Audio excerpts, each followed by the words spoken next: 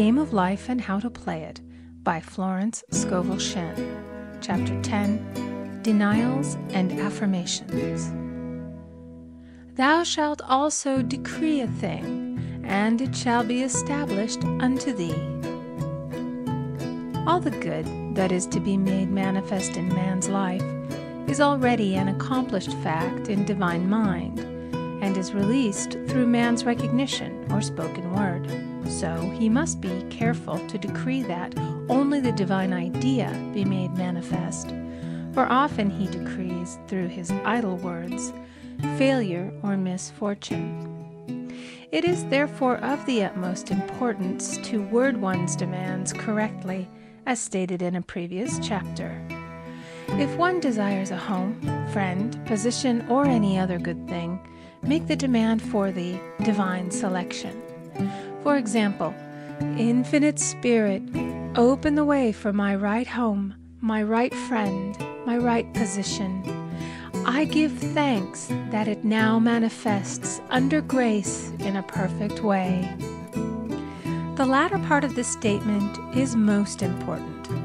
For example, I knew a woman who demanded $1,000. Her daughter was injured, and they received $1,000 indemnity, so it did not come in a perfect way.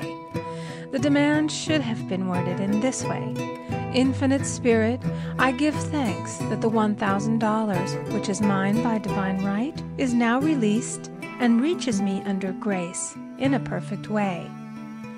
As one grows in a financial consciousness, he should demand that the enormous sums of money which are his by divine right reach him under grace in perfect ways. It is impossible for man to release more than he thinks is possible, for one is bound by the limited expectancies of the subconscious. He must enlarge his expectancies in order to receive in a larger way. Man so often limits himself in his demands. For example, a student made the demands for $600 by a certain date. He did receive it, but heard afterwards that he came very near receiving $1,000, but he was given just $600 as a result of his spoken word. They limited the Holy One of Israel. Wealth is a matter of consciousness. The French have a legend giving an example of this. A poor man was walking along a road when he met a traveler, who stopped him and said, "My good friend, I see that you are poor. Take this gold nugget, sell it, and you will be rich all your days." The man was overjoyed at his good fortune and took the nugget home. He immediately found work and became so prosperous that he did not sell the nugget. Years passed, and he became a very rich man. One day he met a poor man on the road. He stopped him and said, "My good friend, I will give you this gold nugget, which, if you sell, will make you rich for life." The mendicant took the nugget, had it valued, and found it was only brass. So we see, the first man became rich through feeling rich, thinking the nugget was gold. Every man has within him a gold nugget. It is his consciousness of gold, of opulence, which brings riches into his life. In making his demands, man begins at his journey's end. That is, he declares he has already received. Before ye call, I shall answer. Continually affirming establishes the belief in the subconscious. It would not be necessary to make an affirmation more than once if one had perfect faith. One should not plead or supplicate, but give thanks repeatedly that he has received. The desert shall rejoice and blossom as the rose. This rejoicing, which is yet in the desert state of consciousness, opens the way for release. The Lord's Prayer is in the form of command and demand. Give us this day our daily bread, and forgive us our debts as we forgive our debtors. And ends in praise. For thine is the kingdom and the power and the glory forever. Amen. Concerning the works of my hands, command ye me. So prayer is command and demand. Praise and thanksgiving. The student's work is in making himself believe that, with God, all things are possible. This is easy enough to state in the abstract, but a little more difficult when confronted with a problem. For example, it was necessary for a woman to demonstrate a large sum of money within a stated time. She knew she must do something to get a realization, for realization is manifestation, and she demanded a lead. She was walking through a department store when she saw a very beautiful pink enamel paper cutter. She felt the pull towards it. The thought came, I haven't a paper cutter good enough to open letters containing large checks. So she bought the paper cutter, which the reasoning mind would have called an extravagance.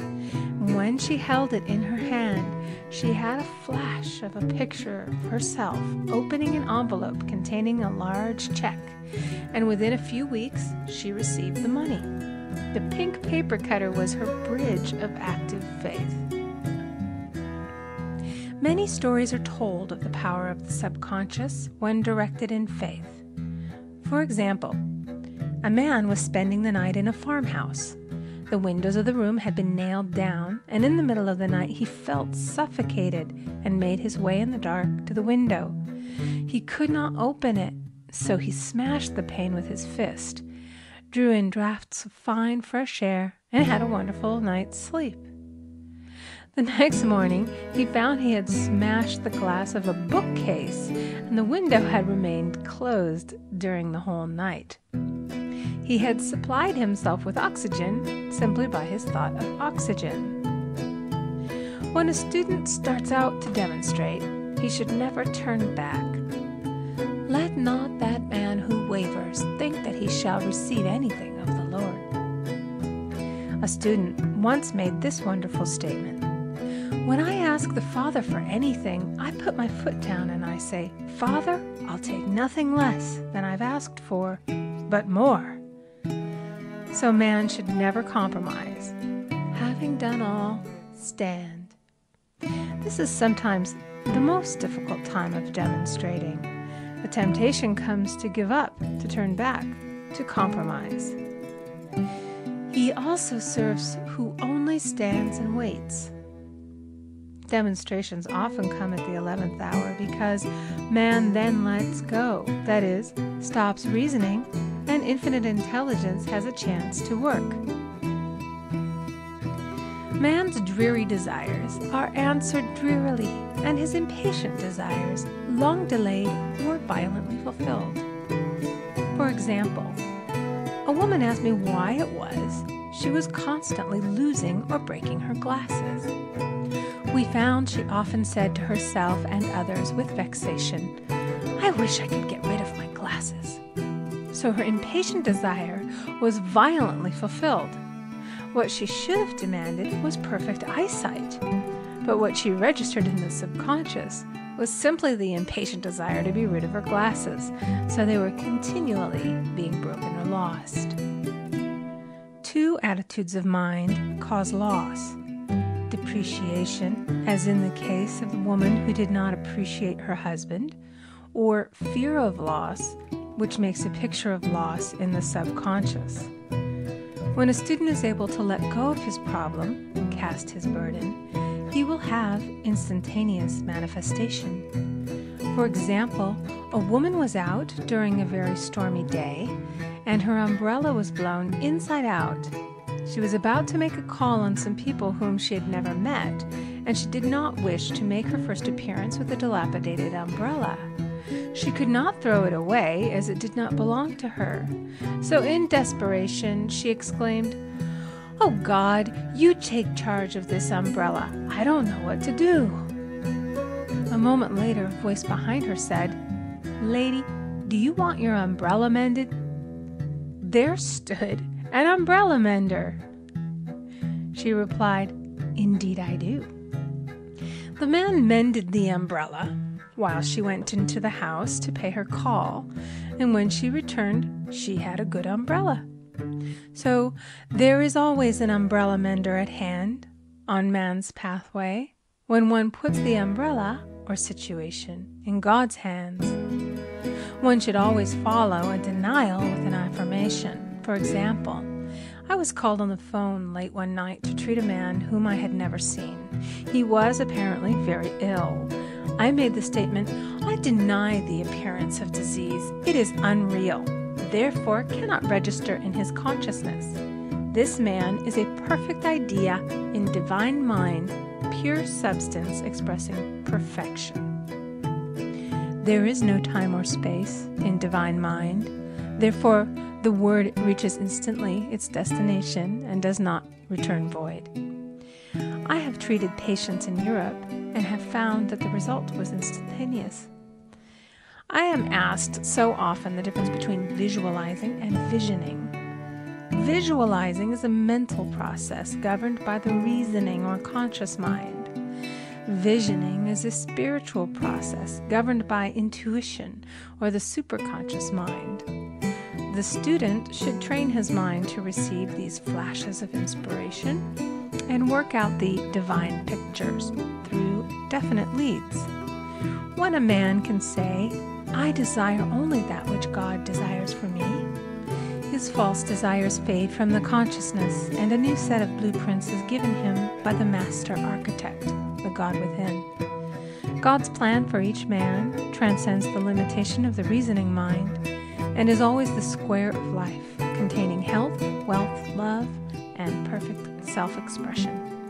Many a man is building for himself in imagination a bungalow when he should be building a palace. If a student tries to force a demonstration through the reasoning mind, he brings it to a standstill. "I will hasten it, saith the Lord." He should act only through intuition or definite leads. Rest in the Lord and wait patiently. Trust also in Him, and He will bring it to pass. I have seen the law work in the most astonishing manner. For example, a student stated that it was necessary for her to have $100 by the following day. It was a debt of vital importance which had to be met. I spoke the word, declaring Spirit was never too late, and that the supply was at hand. That evening she phoned me of the miracle. She said that the thought came to her to go to her safety deposit box at the bank to examine some papers. She looked over the papers, and at the bottom of the box was a new $100 bill. She was astounded, and she said she knew she had never put it there, for she had gone through the papers many times. It may have been a materialization, as Jesus Christ materialized the loaves and fishes. Man will reach the stage where his word is made flesh, or materialized instantly. The fields, ripe with the harvest, will manifest immediately, as in all of the miracles of Jesus Christ. There is a tremendous power alone in the name Jesus Christ. It stands for truth made manifest. He said, "Whatsoever ye ask the Father in my name, He will give it to you." The power of this name raises the student into the fourth dimension, where he is freed from all astral and psychic influences, and he becomes unconditioned and absolute, as God Himself is unconditioned and absolute. I have seen many healings accomplished by using the words, "in the name of Jesus Christ." Christ was both person and principle, and the Christ within each man is his Redeemer and salvation. The Christ within is his own fourth-dimensional self, the man made in God's image and likeness. This is the self which has never failed, never known sickness or sorrow, was never born, and has never died. It is the resurrection and the life of each man. "No man cometh to the Father save by the Son" means that God, the universal, working on the place of the particular, becomes the Christ in man. And the Holy Ghost means God in action. So daily, man is manifesting the Trinity of the Father, Son, and Holy Ghost. Man should make an art of thinking. The master thinker is an artist and is careful to paint only the divine designs upon the canvas of his mind, and he paints these pictures with masterly strokes of power and decision, having perfect faith that there is no power to mar their perfection, and that they shall manifest in his life the ideal good real. All power is given man through right thinking to bring his heaven upon his earth, and this is the goal of the game of life. The simple rules are fearless faith, non-resistance, and love. May each reader be now freed from that thing which has held him in bondage through the ages, standing between him and his own, and know the truth which makes him free. Free to fulfill his destiny, to bring into manifestation the divine design of his life, health, wealth, love, and perfect self-expression. Be ye transformed by the renewing of your mind. End of chapter 10.